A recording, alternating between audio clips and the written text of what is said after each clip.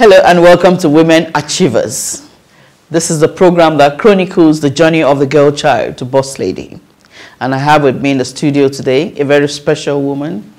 She's an entrepreneur, she's a philanthropist, she's a mother, a wife, and she has helped so many women. So we want to know the story. We want to know why she does what she has done and why she has motivated so many women, so that other women too can be inspired to do more for women, because women are the bedrock of society. They're the first nucleus, the family unit. So when they nurture that nucleus, then the nation becomes a better place. Please welcome Chief Mrs. Raliat Abdulsalam. You're welcome to the program. Thank you so much. I mean, that introduction got me. Well, that's powerful. Yes. Special. Yes. We're still learning every day. Yes. So tell us more about your childhood growing up. Well, I come from a very big family. I mean, my father's side, my mother's side, big extended families. Okay. My father had 15 of us. Wow. My mother had 7 of that 15. Big family, everybody educated. Like I say, we're the second level of educated in the family. You know, there are stratas. Maybe you come from one illiterate. At least we are the second stage literates in the family. So there's a bit of exposure. And my siblings are doing very well, mostly married with kids. So what schools did you attend? No, I started my life in Ilorin, St. Joseph Nursery and Primary School in Ilorin. Then went to Federal Government Girls College, Owerri. Then went to ABU. Then finished up my master's in Oyo State. Wow, you went around Nigeria. Yes, really. So what was your working experience? Did you go straight into business or you worked? I served in Abuja and I worked with the FCT Water Board. The marriage took me back to Lagos. So on getting to Lagos, we started an oil company in the downstream sector. Mostly we're doing distribution of diesel in layman's language. And then I went, because I'm very restless, so I put my hands to a lot of things. Then we started a logistics company called First Opti Plus Logistics, which I started running until today. I'm still doing some of those services. And of course, on and on, I started taking my hobbies very seriously. I started a fashion house in Lagos called Curat Couture, and too many things. I'm into sports too. My little boy is in university now. Okay. When he was 3 years old, you know, he likes watching Man United with the dad and all those English clubs. So my little boy said, I want to be captain of my own football team. Okay. That should be my birthday gift. And I said, okay, let's see how that goes. I thought it was a joke until I couldn't sleep. And then one day they schooled in Lekki, so we're driving home. And then we saw a field that he just finished. And he said, Mommy, see the field now, you promised me. And we started something like a friendship. I called my friends, I called his friends' moms, bring your kids together, let's get a coach and start playing with it. What we started as a joke 14, 15 years ago, is now a full-fledged registered academy and a big football club in Lekki environs there. So it's running, whether I'm there or not, it's running on its own and what a mother's love very well. What a son's love can do. Oh, but you also took it upon yourself now. No, we started it as a joke, and then when people started making inquiries, we started, you know, and said, oh, why don't we just make this football academy where we can train young ones? And then we diverted it also to be an NGO, because we're training a lot of boys on the streets for free. Oh, that's good. And placing them, you know, in clubs, Nigerian clubs, getting scouts to come from the abroad to check what they're doing and all that. So we went that far. So tell us more about your philanthropy. For philanthropy, because I come from that large family setup, so you find out that cousins, family, friends, everybody comes in. My mom my father and my mom, they were both politicians. So my father was a politician before he died. My mom is still alive. She's still a very big politician in Kwara. So you can imagine the influx of people in and out of your house every day of your life. So I'm sure that is the basis of where philanthropy started from. Because you see your parents always giving, always accommodating. Kids are not theirs, they are training. Kids are not theirs, they are living with us. So that is the kind of upbringing I had. So it just comes to say that I just followed in their footsteps. So the DNA. It's in the DNA automatically, because I married a husband that had a big family, and as of the time I married him, he was kind of in charge of all his siblings. So my house was always like 20, 21 and people. He's probably polygamous setting too. No, I'm the only wife. No, his own setting. Oh, his own setting. Very serious polygamy. So I can imagine with plenty of children. But there's love, so I mean the friction is not much. Okay. So I found myself always accommodating, tolerating, and giving, even when you don't have. So when all these passions came in, the kids started growing up, I just started to start my own foundation. I named it after myself, Ego Tripping.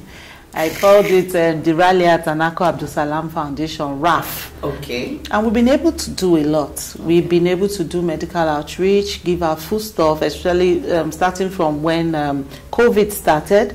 I've done so much in Lagos State. Then lately, I've been moving some of those to Kogi State, where I'm from. So of all the things that you have done in your life, which one is the closest to your heart? I think I'm not done yet. Okay. But so far, everything, I have a passion for what I do. Everything I do it passionately. I don't only learn about it, I study it. I put all my mind into doing things, because I hate to fail. Even when I fail, I learn from it and move on. I'm not somebody that give up if I have a dream or I decide I want to do something. That is why when I look at all my businesses, I feel fulfilled that, oh, this one is doing well, that one is doing. Even when the economy is bad, I don't run away. So I can't really say what I have. Not fashion? I'm passionate about fashion because it's always been a part of me. Okay. To design, to draw. Unfortunately, I learned to make clothes myself, so I couldn't get to do that. But I can draw, design, and I have an idea of what I want to create. You can't do it all. No, but that I had to go to sewing school, fashion house, to learn to cutting and the sewing. I found out I didn't have a passion for that at all. But for every other thing, I could describe, I could draw, I could put my ideas into what I want done. Yes. So I won't really say that I'm passionate about anything, but being a wife and a mother should be my highest and most fulfilling passion till date. Okay. So what do you think should be the role of women in politics? Are we doing enough? Are we maximizing our potential as women? That's a very loaded question, because to be fair, we are not. Okay. We are naive. And we are still scared. We are worried about how the world will see us. And the few women that have made it in politics, you hear all this negative narration about their life. They slept their way through. They had to sleep with someone to get there. Not only in politics, in almost every organization. Yes. You see that women to rise. It's as if she must have slept with the whole world or something. So that makes people draw back. A lot of people have that ambition. They dream of maybe making their environment or Nigeria a bigger and better place. They have the ideas. They know what they want to do. They have the passion, but they don't want to come out. They are scared because of all this narration and everything. And a few of myself and my friends, we came up with an organization called Evolving Women in Politics. Okay. It's called EWIP. They didn't allow us to register EWIP, so we registered Evolving Women in Progress and Community Development. My friends and my sisters. And that journey has really exposed me to the plight of women in Nigeria, because we were not only about exposing women to politics and all that, we're also like an NGO where we empower them. In politics, women cannot match the men financially. That was the bane of the problem for women in politics. Even though the parties are now saying women should pay half the price if you want to go for an elective office, then the men are not really sincere about the percentage of women they want to rule. How come the political parties are not saying when the man is president, a woman must be vice? Or when the man is governor, a woman must be deputy? And financially, that's a problem. Number two is women don't support themselves. And we always complain the men are maligning us. Starting this women group has exposed me to a lot. So you saw a lot of that? A lot. I mean, we have to have a lot of patience with ourselves. So what we're doing, we're encouraging women, understand your right, your civic duty as a woman. You have the same right as the man to take positions, to fight for your right, for your voices to be heard. And if we come together, we'll make a bigger impact. So we've just been throwing our votes in the air as women. Yes, you have. We didn't leverage on it. Yes, we have. If I come out and say I want to be president in the APC now, how many delegates will vote for me? You see, I don't have the financial capability to rally them to vote for me. The women themselves will not vote for me. So we need to change the mindset. Very important. We need to change the mindset. We need to learn that the higher population of voters are women and youth. Yes. And we are the mothers. We can control our youth to think like us. So if the narration starts to change from that level, more women will have that opportunity. Because the population that votes in Nigeria, I won't lie to you, is women. So when it's time for elections, they call you, you come and dance and sing, and wear ashebi and carry rice. You wear the same Ankara. If you notice, it's mostly women that do that. It's true. And if you notice on election day, it's mostly women that line up. Some men do. I'm not saying men don't vote or men don't line up, but you could see that the women are the rallying point for most political rallies in Nigeria today. So it's a process. Yeah. So we start the process educating ourselves, especially in the grassroots. Not for you and I in Abuja now that are sitting down, we're exposed, we're literate, we understand the dynamics. So what my group has done is to go deep into the grassroots and start the conversation. Okay. And you can't do that with an empty pocket. True. You know, so when you go to the grassroots, you organize a medical outreach or you organize an empowerment program, and then you start to tell the women what I've been saying. Gender-based donor agencies, have you accessed them? Not yet. Okay. We are hoping, because we just started ERIP last year. Oh, okay. The growth has been so tremendous. It caught us unawares. That's to show you how women are becoming passionate. Yes, they're waking up. Yeah, we're waking up, because when we started it, we didn't think that we'll get this far.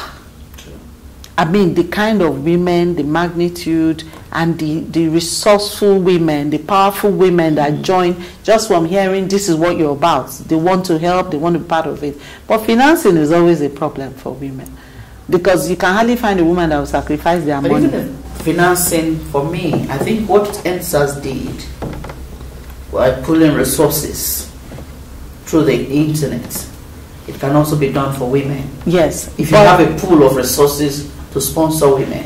NSAS was successful because, you know, there was a series of violent acts against the youth that brought that voice, that triggered that voice. So it's something that had happened over time. Luckily in Nigeria, there's not so much violence against women. If there are, they are kept very quiet. Maybe sexual abuse, cultural, yes. Maybe if we had a series of that, you understand, and then we have, like, our organization starts to protest and then make it, you know, like a worldwide phenomenon, hashtag something, stop that, or stop. But it's been gathering momentum lately. Maybe yes, because of the social media. Yes. We're now being aware that a lot of girls are molested. And because some of these things, like I said, happen in places where there's no social media. Yes, a few happen in the cities and towns where it can be recorded, it can be talked about. But how many people complain in the villages when they marry off girls at 11, 12 years, which is normal? When the man talks, the woman has to keep quiet. When men beat their wife to submission. How many times is there social media in those places? Some places there's even no internet. So it's we're doing a lot now to campaign for violence against gender. What we even started with, because when we started, what we started with was the political recognition. Okay. How do they recognize you as a woman? I'm telling you, we are still struggling with that. What about the Constitution? What does the Constitution say about the role of women? Well, for the UWIP Constitution, no, the Nigerian Constitution, of course, it's equal rights. There's no woman-man in Nigerian Constitution. The Constitution is not gender-based. We're not recognized. No, the constitution is not saying he, she. Okay. The constitution, Nigerian constitution is not gender-based. Your rights as a man is the same as my right as a woman. But we can't bail out people. Women still can't bail out. Bail out women. Yeah. I think there's what judicial. I think what it, yes, in some, because of the traditional beliefs and maybe Sharia laws and some of those laws that are contradicting themselves. But what we have is this: we are still very deep into our religion. We are still very deep into our traditional beliefs. And if you look deeply, even in history, some women were exceptional. True. Queen Amina of Zaria, Moremi, so many. Just broke protocol. Yeah. So why are we not teaching our children that it's not new? There are women that have broken protocol and been successful about it. Fela's mom, Funmi Ransome Kuti, it was strange the things that she was doing at that time, which has now been normalized.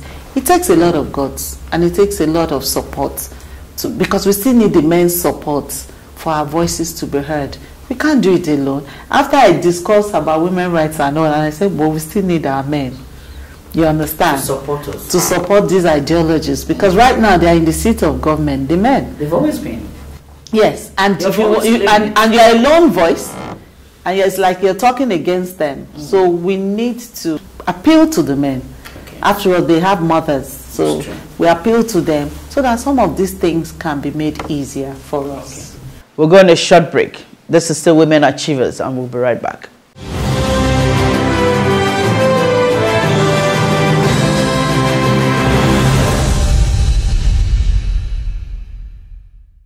All right, so we were talking about, we've talked about ERIP enough. Yes. I want to go to your foundation.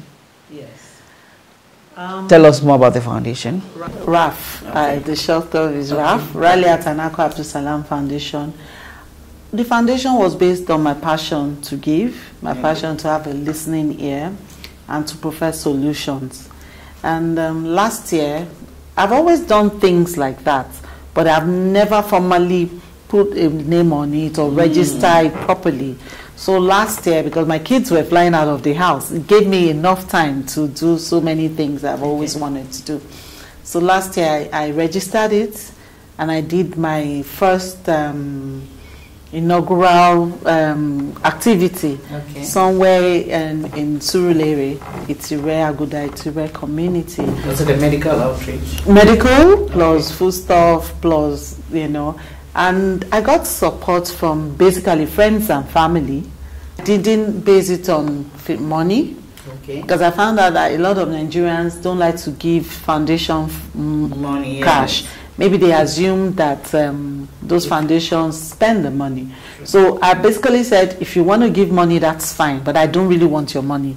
I want you to package foodstuff, package whatever you can for the elderly, for single mothers, and for children. And when I did that in that community, what got me was one of the oldest women in the community actually came out to pray for me, and then they gave me plantain, bunches of plantain. Plantain is one of my best food. So I was shocked. They were showing gratitude because they said since they've lived in that community, they've never seen this kind of thing, because we took care of almost 500 people. Wow. Yes. And I had one of my friends in the US who also has a foundation just for feeding people. So she came with food for the kids, about Moreni John. Her name is Morenike, so her foundation is Moreni John or something like that. And I had support. I had my doctor friends come to check ENT team there to check blood pressure, sugar, BMI, and then we had an arrangement with some of the hospitals there. So where there are serious referrals, we refer them. But if it's something that on the counter drugs can take care of, we also did that. So, and then I had packed foods in my RAF name, you know, rice, spaghetti, that the foundation personally did. But of course, by the end of the day, there's a tent where we packed, those packed foods were for each family. We started with just single mothers and the elderly. But you know how those things can be. It became very rough. I had to call the army people to come, because the men said they too need the food. And they had families. And they are single fathers. And they are single fathers. So they wanted to start struggling. So we now got the army there to put them on a straight line, and then we started sharing the food. And then when you witness such things in a country like this, then you realize you are really privileged. Because when you see people struggling for those kind of things, and it became a big fight, you realize you are really privileged. To give at that time, it opened my eyes. What are our politicians really doing? I know that it's tough on them too. Because if you're going to do politics in this country, you will have to spend and borrow to satisfy people. People expect financial, whatever. But Nigeria doesn't have a baseline for poverty. We don't. We don't take care of the needy at all. So when you Especially the elderly that you went to. Oh, I had to do that because most of them, and they did interviews, and some of those old women said all their life they've never had a checkup. They've never had a checkup. They've never had to go somewhere they take their blood for blood sugar and all that. So it was a very fulfilling one, our inaugural one. And this year we also have a lot planned. But we are going to move it out of Lagos State. Most probably go to my home state, Kogi State, to do that. Because my mom was fighting me that those things I went to do in Lagos State, because it was all about the news. I did a lot of news coverage. And said I should have brought it to Kogi or Kwara. She's from Kwara. My father is from Kogi. So I said, okay, we'll start from my father's side, and then we'll go to her side and do. Then another foundation reached out. They want to do boreholes for communities without water, and because they saw what I was doing with both EWIP, because EWIP too do those empowerment, and what I did for my foundation. So they wanted to partner with us to provide funding for communities that didn't have water. So if all of us do a bit, and show, a lot of people are ready to support. All right. On a final note, what's your advice to the girl child? Well, the sky that is struggling, that is discouraged, or has been held down by cultural bondage or academic. There's always a light. I won't even say at the end of the tunnel. When you look at your life as a girl, there's always a soft, there's always a light where you can use to get to where you're going to. When you are surrounded with impossibilities, just be positive in your mind that it is just a phase and it will pass and God will realize you. And then look in your community for people that have like minds like you. Women, if you're a girl child, look around you. There's always a woman that, if you're in the village, that they don't like because of ideology of independence. Yes. Tailor yourself. Engage yourself with them. They will help you, the girl child. All right. For leadership of men and power, what advice would you, or what would you ask of them to do for women? Our men, I beg you, they have to help us. And they have to realize that since, for example, I'll take Nigeria as a case study. Since the history of Nigeria, men have been ruling. Where are we? Give a woman a chance. In the history of this country, the few women, examples everywhere, the few women that have been given opportunities, they've done a lot. A lot. Even in the corporate world. Even in the corporate world, banks now have like 5 chairmen that are women. And those banks have not failed, have they? No. It was the men that even run some of them down. So let's let the men help us so that we can also we are the bedrock, you said it. Yes. And then when our children look at our achievements, it propels them more towards greatness. So I think the men don't have a choice. Thank you very much. They don't have a choice. Chief Mrs. Raliat Abdulsalam, for talking to the girl child and imploring the men to include more of women in governance. That's how it's been on Women Achievers. We've been talking what women can achieve and what is possible, and we've seen it with Chief Mrs. Raliat Abdulsalam. She has achieved as an entrepreneur, a fashion entrepreneur, a football academy is also in the mix. Wow. A foundation and EWIP.